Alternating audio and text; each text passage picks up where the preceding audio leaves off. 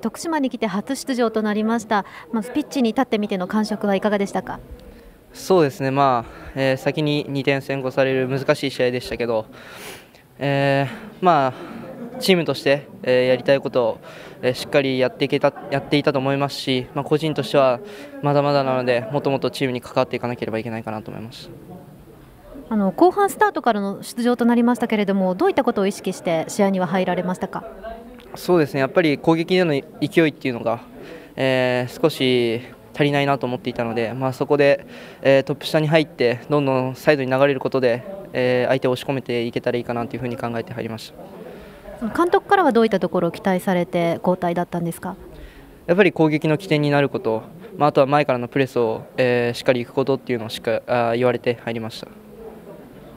今日はちょっと町田のペースにはまっている時間帯もあったと思うんですけれども、そのあたりはプレーしていて感じたことはありますか？そうですね、やっぱり徳島のスタイルはもっとボールをつなぐサッカーだと思うので、自分たちのスタイルっていうのを、